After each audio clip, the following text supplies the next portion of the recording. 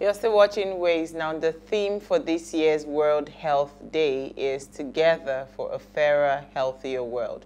On this occasion, the World Health Organization calls for urgent action to eliminate health inequalities and mobilize actions to attain better health for all and leave no one behind. Health is a fundamental human right, and every person deserves to live a healthy life regardless of their age, gender, ethnicity, disability, economic situation, or employment.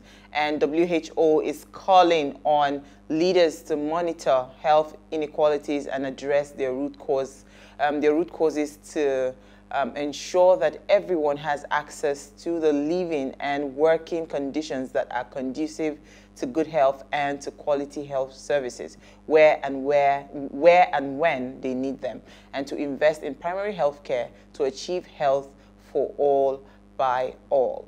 I mean, health can never, the role of, your health can never be overemphasized, And this just reminded me, when I was reading this, it reminded me of when we had a doctor that was talking about how a lot of our health challenges can be solved from the primary health centers. And up till now, it seems like the government is not serious in putting the primary health care, up to standard, like building them up to standard.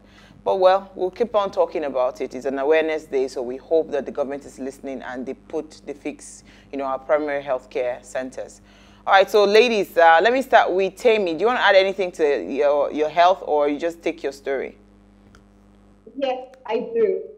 Go ahead. I want to add something. So, health from the perspective of professionals, I just want to chip this in. So, there's usually this thing. Thankfully, the conversation is changing now, especially among professionals, where people, don't take their health seriously. They didn't take their health seriously. They didn't take enough rest seriously. And you hear people brag about certain things like, oh, I just slept for 1 hour, I sleep for 1 hour every day, what needs to be done? And it's just like, oh, I sleep for 30 minutes every day, what needs to be done? And people go on and on having such conversations. But then there's now the new perspective that that's not healthy, because you could end up making so much money for yourself and eventually using the money to treat yourself. So it's like you abandon your health, going after money, and eventually you have to treat yourself, and then you have to go after health and spend your money on health. I just said it to understand the importance of taking care of our own health, Absolutely. of having that balance. As professionals, I find that there's a lot, and sometimes we tend to neglect our health, especially when we're doing well, but it's important to take good care of our body. It's important to take good care of our health. I just want to push that in before I take my story. Go ahead. So my story says that WAEC may postpone the major examination in Nigeria. And this is according to the head of the Nigerian National Office, Mr. Patrick Aregan. He said that the coronavirus, the COVID pandemic, disrupted the academic calendar, so there's no guarantee that the annual terminal examination will take place, the usual major time. It may not hold during the schedule. However, the news says that in Nigeria, so I'm not clear about whether they're talking about a date for the examination in Nigeria or for the examination in the entire, it's a West African examination, and I think we do it at the same time, but the news says in Nigeria. So according to the news, it still says that we should keep our fingers crossed. We'll find out much more much later on, whether the examination is holding major or otherwise. I'm keeping my fingers crossed. I know that COVID affected a lot. Even if it's held in May, June, I'm not sure the students will be prepared for the examination. So I'm waiting for the final decision, whether or not the examination will be holding, and whether it cuts across Nigeria or just whether it cuts across West Africa, yeah, or just Nigeria. So that's my news. All right. So Jennifer, what did you find for us in the news today? Okay, so in Vanguard, they said mixed reactions as federal government extends NIN-SIM linkage. So basically, they spoke to some Nigerians and they've expressed their views on the extension.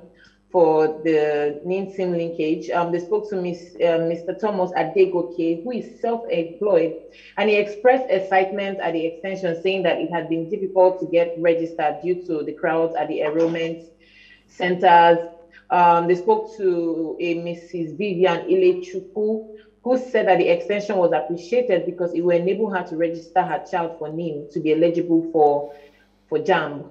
And they also spoke to a SIM vendor, Miss Blessing Okon, who expressed disappointment that the extension was putting a hold on the source of her livelihood because nothing will be done except the registration was done. So that's what is in the news today. Okay, well, it's Nigeria. There's nothing I can do. All right, I'll just go. Because you know what? We were talking today in the group, and I said, at this point, I think I want to start taking soft topics because Nigeria is actually getting me to that point of depression, and I do not want to get to that point of depression because it seems like all the time there's just too many stories, in the news. All right, but my story is actually quite a fun one, and I thought to share. Because I'm tired of talking old doom and gloom stories. An 8-month pregnant woman, defied all odds to win a gold medal, right, at the ongoing sports festival happening in Benin, And guess what? Taekwondo.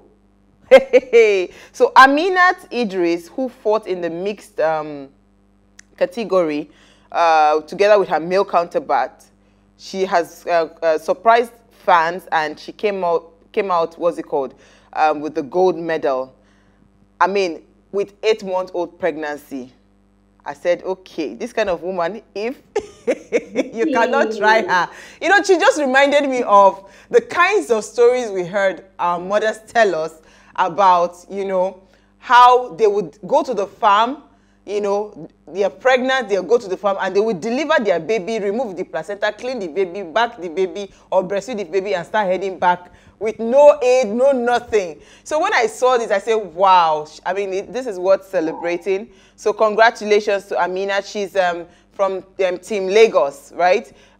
So she's from Team Lagos, and she won the gold medal in the female category. Wow, yes, I'm super excited for her. I didn't even know that a sports festival was going on in Edo State. And yesterday we talked about what's it called?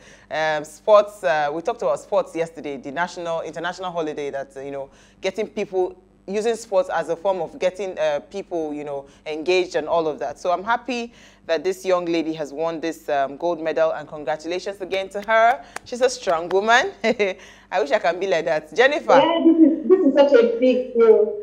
Yeah. So Jennifer and Temi, you people have what's it called? There's something that we're going to be watching after you're pregnant. Congratulations to her. But is it safe? You know what I'm thinking? Okay. Go ahead. Sorry, go ahead, Jennifer. Yeah, I said I'm happy for her and congrats to her, but I'm wondering if it is safe.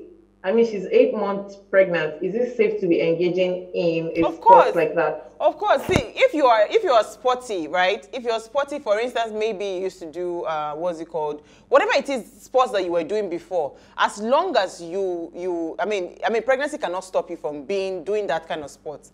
Especially if you're not at risk, if you're not those kind of people that have, difficult pregnancy. Like me, I mean, from month 1 to month 9, I'm jumping all over the place. So if you're actually a very, very agile person, you won't have any challenge, except if maybe there's a medical condition that you need to now probably take a rest and all of that. So there's a standard that she has set for 2 of you. I'm going to be watching out when that time comes. I feel like this is a big, what's the word now? I think it's a big challenge because I'm not even pregnant. That's what I said. I said, I'm slim, and people just expect that because you're slim, you're fit. And sometimes I'm trying to do, climb up some staircase and I'm breathing like, and I'm like, I'm supposed to be so fit. I see people going to the gym and doing so many things, and I'm like, can I do this? So this is like such a big challenge to see somebody doing this. Well, Temi, thank you for taking us there, because people always assume that skinny people are fit. They are not fit, oh. You have to be sure that you are fit. But no, it's not true. It's not true. Yeah. All right, so we'll take a break. Oh, let's all talk Nigerian matters. We'll see you. We'll be right back.